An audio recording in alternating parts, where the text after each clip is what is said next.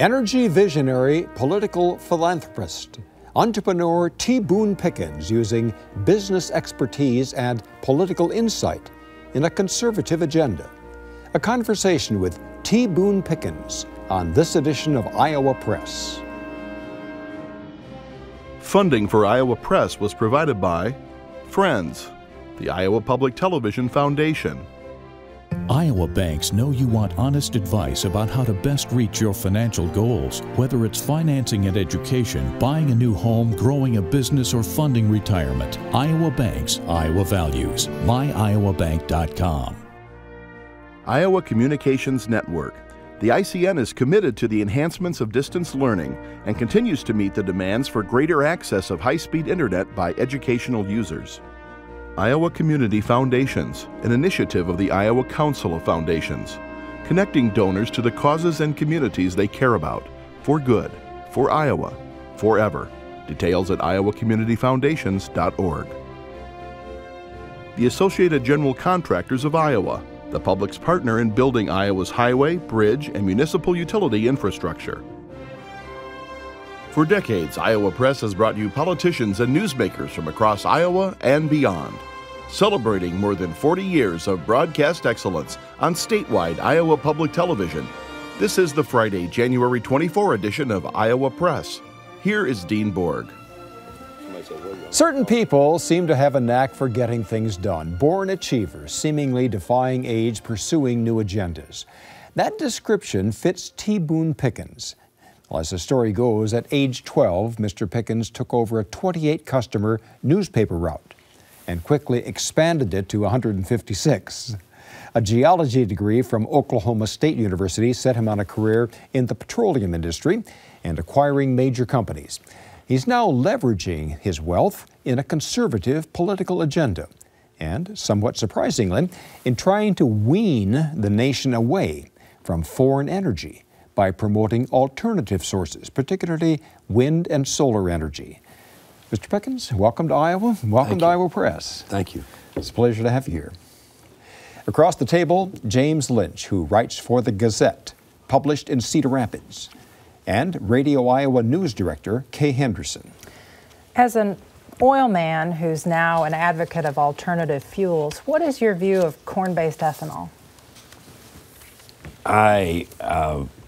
I say I'd rather have ethanol than OPEC oil.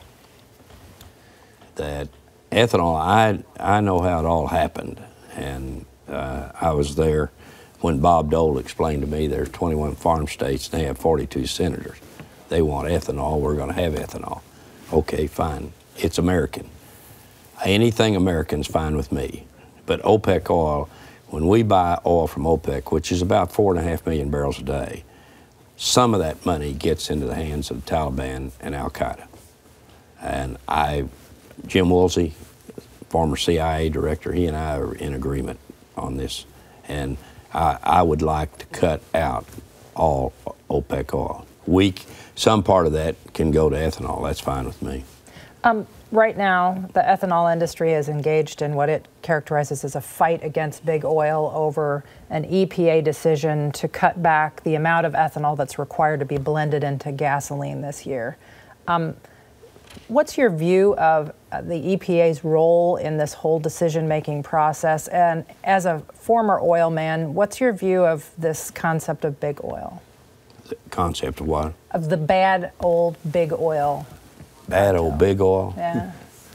I don't know. Trying to push away other sources of energy. Well, bad old big oil, you know, I had some encounters with them. One first was City Service, second Gulf, third Phillips, and fourth Unocal.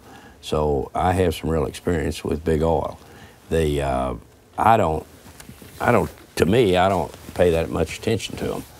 Because one, when you look at Exxon, 81% of their revenues come from offshore.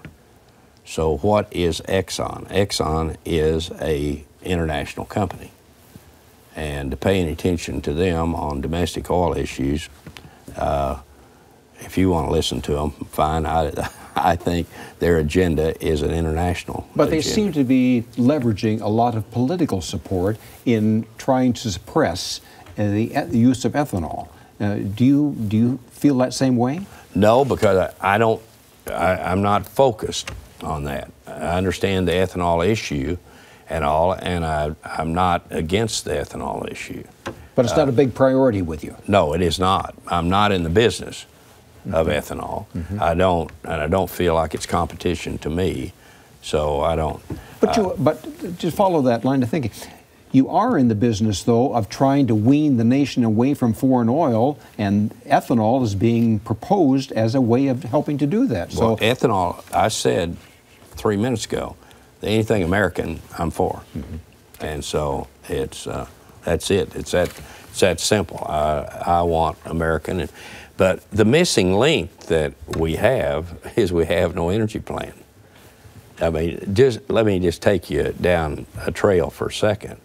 Is one, we're now talking about exporting oil from the United States, and we're importing about 8 million barrels a day. Now, half of it from Canada and Mexico, I'm quite comfortable with. I'm not comfortable with 4 million that we're getting from OPEC. So here, the Commerce Department has the question, are we going to export oil? Then you look at the Keystone Pipeline, guess who has a question on their desk? The State Department. What? The State Department, Commerce Department, there's nobody that makes decisions on energy in America. You say, well, the Energy Department, they absolutely have no, as I see, input to the question. You're going to have to deal with the issue of the SPR at some point, the Strategic Petroleum Reserve. Well, you have 700 million barrels of oil in storage that you don't need. Energy's changed in America. So what will be the catalyst to bring about a national energy policy in a country that has been talking, people like you and others have been talking about this as a national security issue? Nothing's happened for decades. It hasn't. No, exactly. But so what's going to change the calculation? You have no plan. What will change the calculation and cause there to be a plan? Well, okay, think about that. Usually it's price. I mean, if you had gasoline prices go up to $5, well, all the politicians, they'd want to have a hearing and inquiry, what's going, who's gouging who, how's this all happening, how could that happen to us? That isn't going to happen to us. You're not going to have gasoline prices. Get you into the conversation, Jim. Yeah. We'll change fuels here for a second. While temperatures outside have been plunging, we've seen propane gas prices spike up to nearly $5 a gallon. And is this just a natural market reaction to the demand for propane at this time of the year, or is this being manipulated, or is it a result of exporting propane, which I guess you oppose exporting our domestic fuel?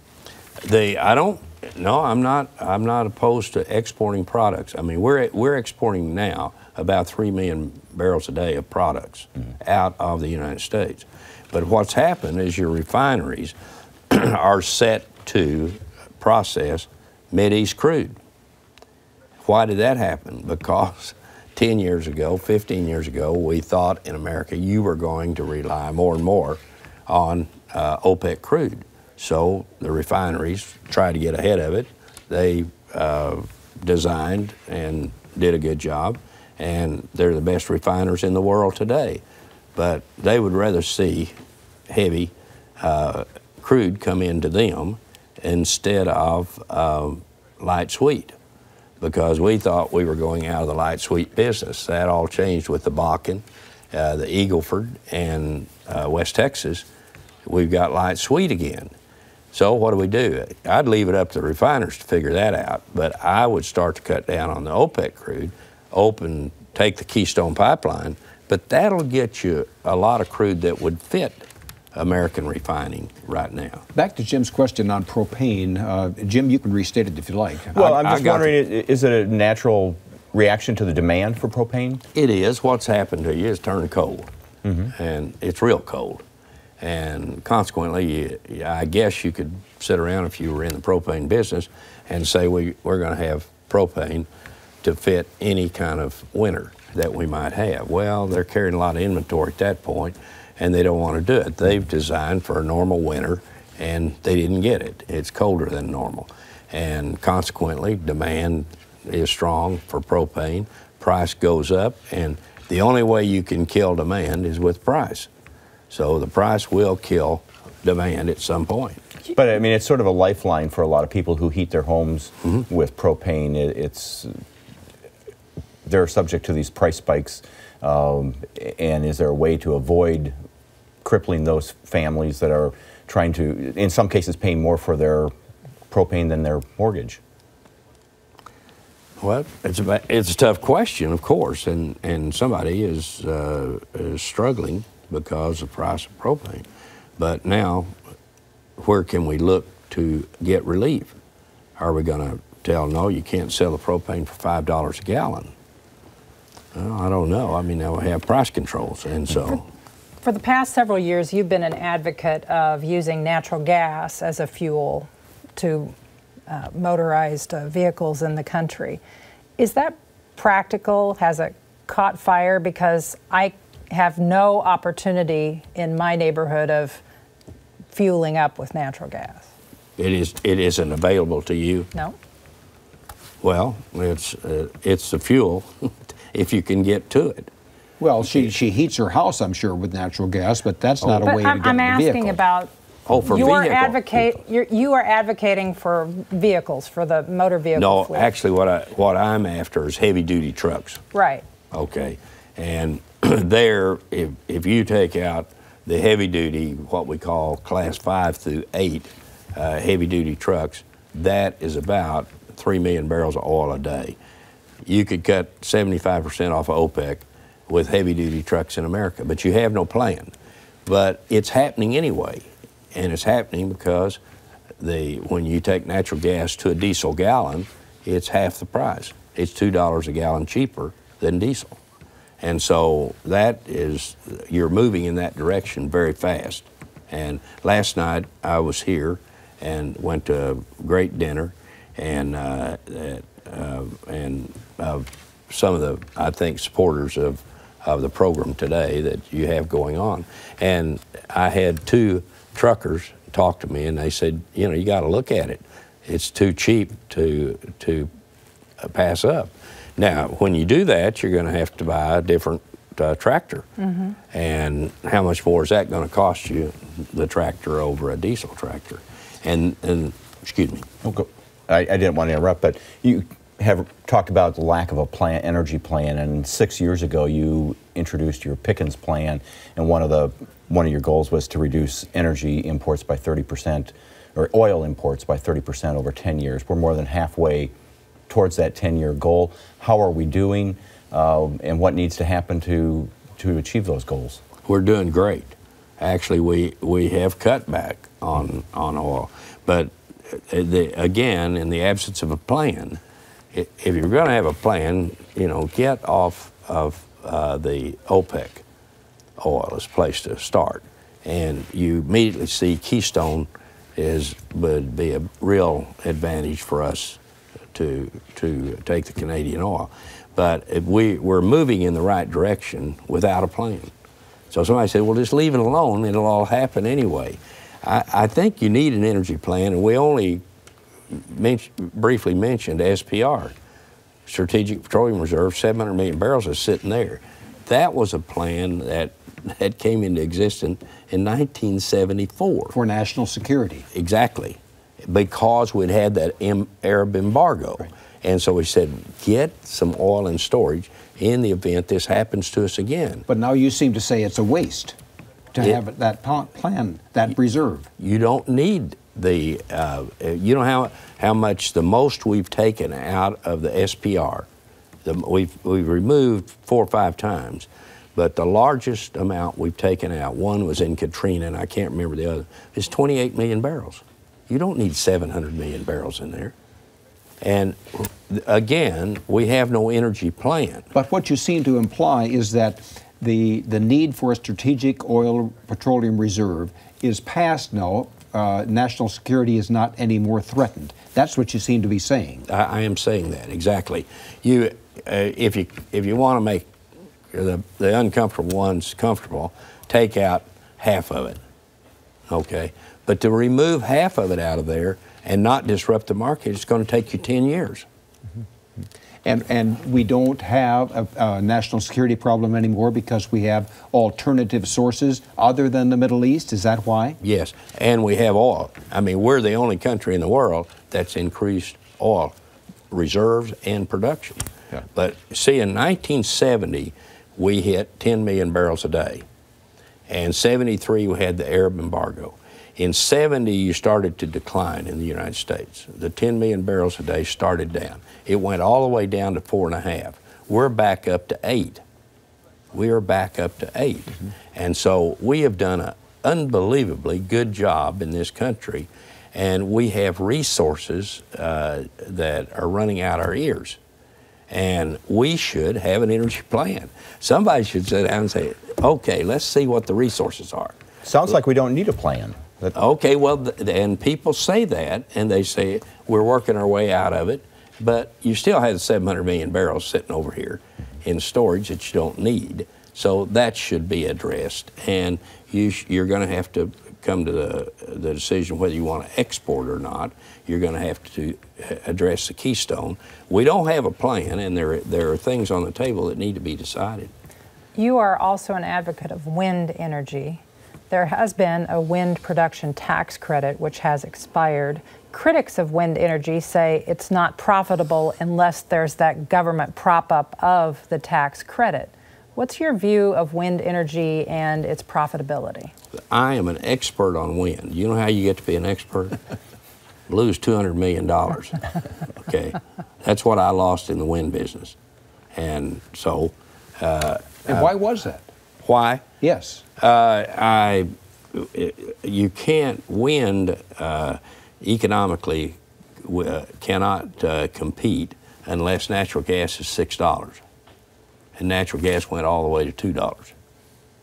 I got in it, natural gas was $9. I should have hedged my position. I'm going to, tell it all, brother, that I should have hedged my position at that point, did not, because I believe natural gas prices would go up higher. If they did, I would make more money in the wind business. That seems to argue, we're building wind towers all across Iowa for wind energy.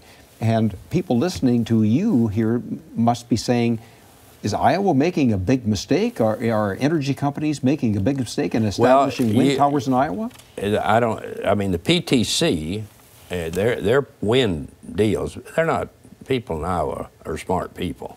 And if they're building turbines, and they know what they're going to sell the power for, and if they have a PTC, which we did have, I think it still exists. The tax credit. The tax credit. For construction that commenced, but it's going to end. Well, they may renew it. They get a chance to, this year, to renew it. And the PTC that we didn't think would be renewed the last time was what? I took a big loss on that. I absolutely went the wrong direction twice, and you can't do that in big deals. And so consequently, and I'm out of the wind business now. And but $6, if you follow through on this, $6 an MCF for gas will make wind work. And wind is about, I think, the second cheapest for power generation now. You don't use oil for power generation in the United States. I mean, it's way too expensive to do that. And so, and solar is too expensive still. There's some things to be worked out there. But wind is, it's close at $6. Gas today is $4.95. I look at it very early in the morning, then I look at it all day, and then I put it to bed at night. But anyway, we're moving along here, and really interesting conversation on energy. But we have some other questions too. Kay or Jim? Well, I know earlier you had mentioned Iowa's role in the presidential caucuses and winnowing the field, and you said you hoped that Iowans would do their job in the coming cycle. A couple Texans are in that field right now. Senator Ted Cruz and Governor Rick Perry are potential 2016 presidential candidates.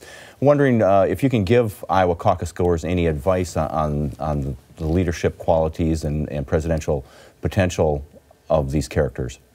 Of these two, yes. Cruz and Perry? Perry.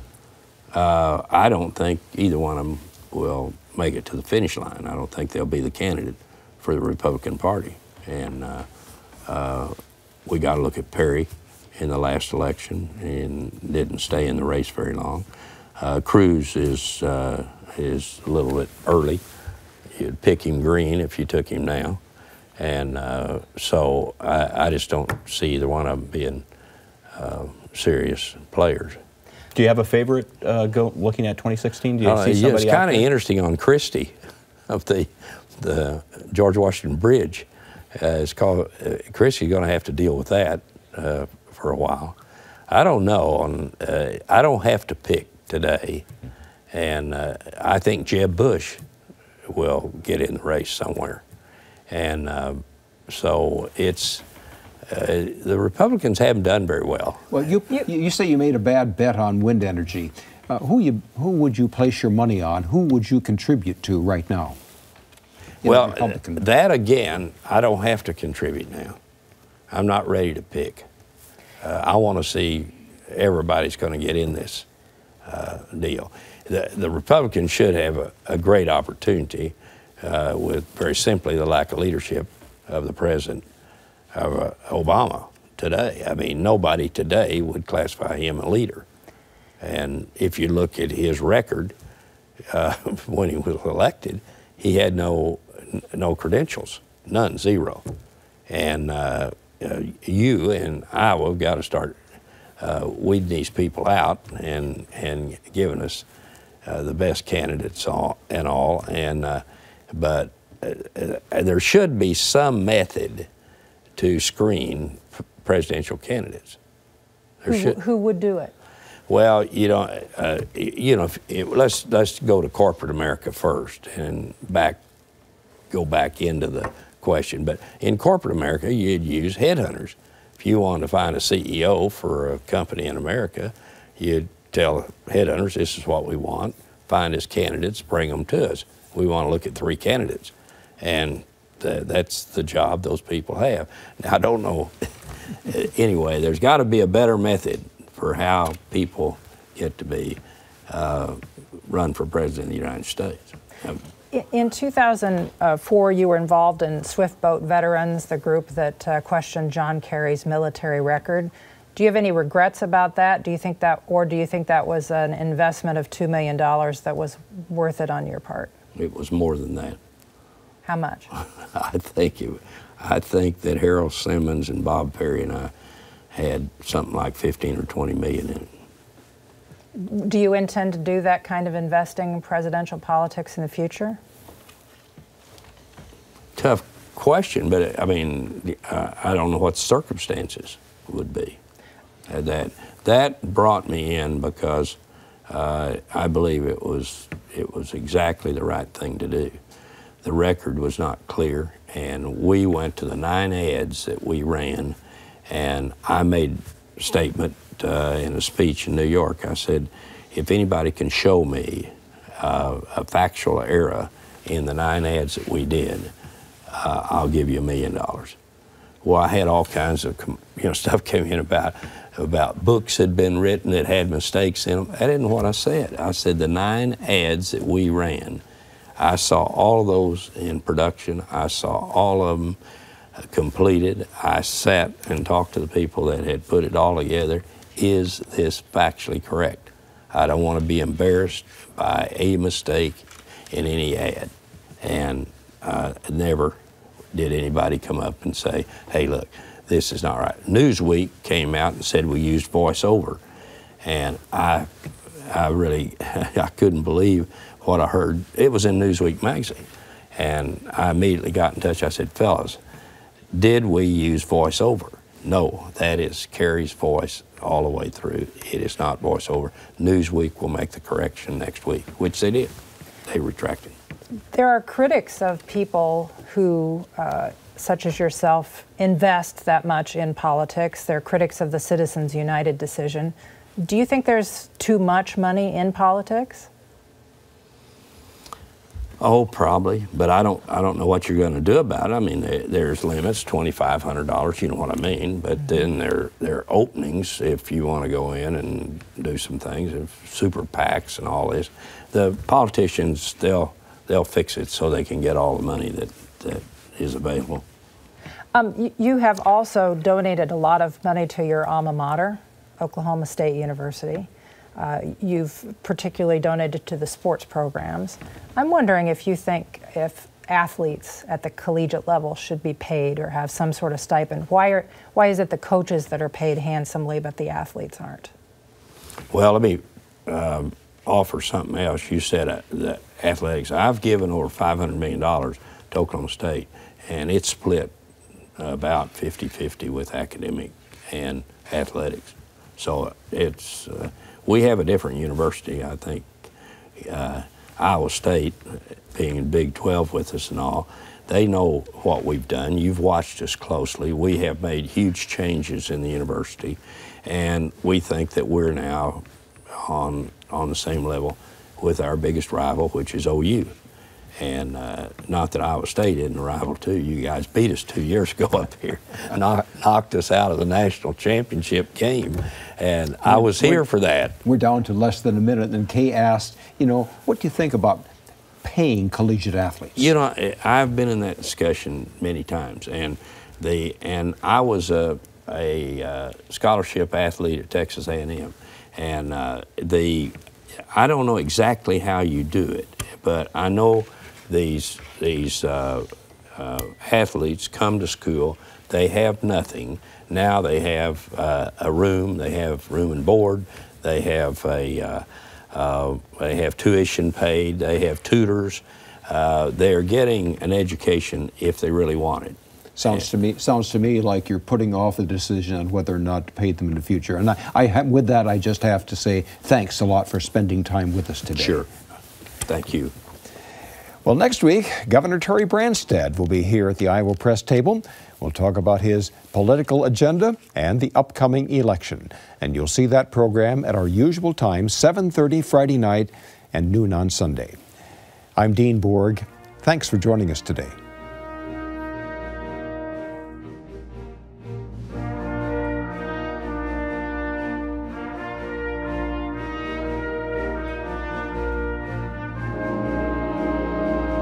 Funding for Iowa Press was provided by Friends, the Iowa Public Television Foundation.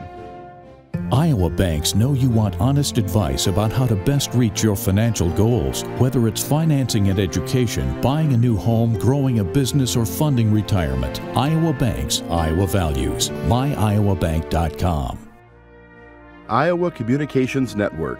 ICN's connectivity offers Iowa's rural hospitals and clinics access to telemedicine opportunities. Iowans can eliminate distance barriers by receiving medical treatment closer to home using remote specialists located miles away.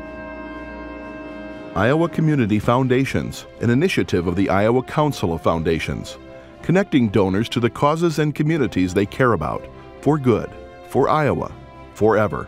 Details at iowacommunityfoundations.org. The Associated General Contractors of Iowa, the public's partner in building Iowa's highway, bridge, and municipal utility infrastructure.